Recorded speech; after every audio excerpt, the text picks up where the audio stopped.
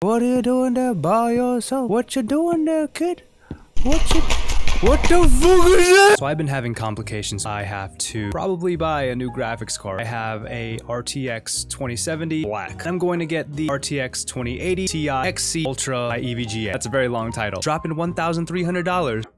What's up guys, it's your boy Markyfbaby. Welcome to the convenience store. Another Japanese horror game. Let's just get it started. I'm not really digging this whole VHS style, but we're just gonna run.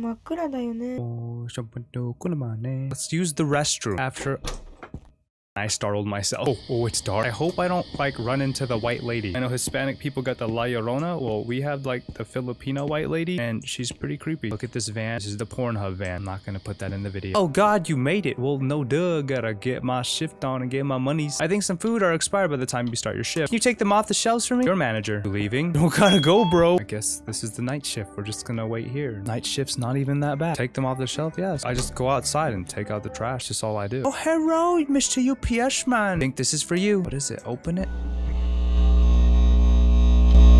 Oh no, I have the goosey bumps. What's going on? Let's get out of here. These lights need to be turned on, please. You thought it was some sort of poltergeist. I saw some rats behind the store yesterday. The first person to see this has to get rid of the rodents ASAP. Samuel over here didn't look at the note. You've been just looking at this at nothing. Fuck you. It's grandmama. Oma. Hold on, let me go kill these rats.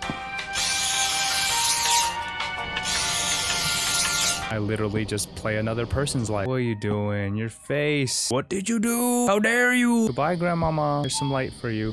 Wait, there's customers. Oh, here we go with the doors.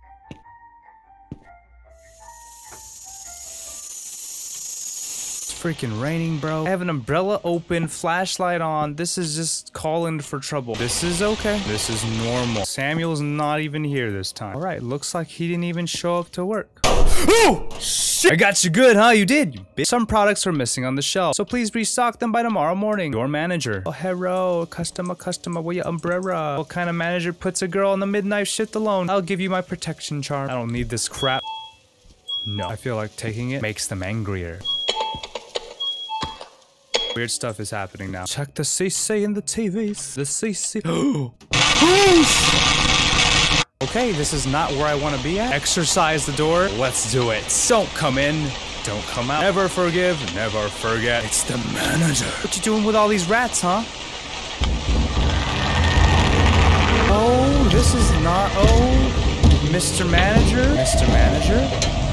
Stop, Mr. Manager. I don't know how he was delegating from the dead. He was a really good manager. I swear there was lights the first night we were doing this. No, Mr. Manager. Now what do I do?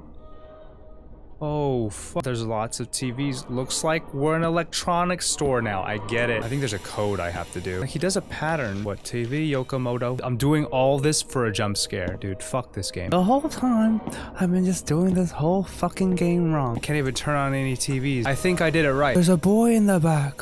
What are you doing there, little boy? What you doing there, kid? What the fuck is that?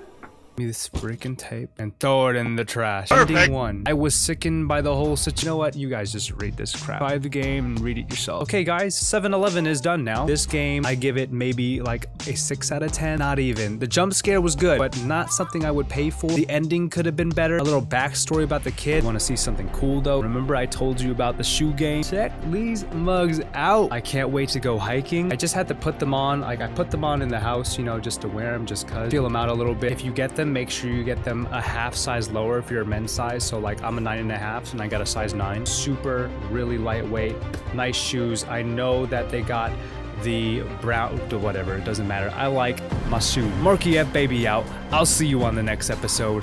Peace. Nothing can stop us now.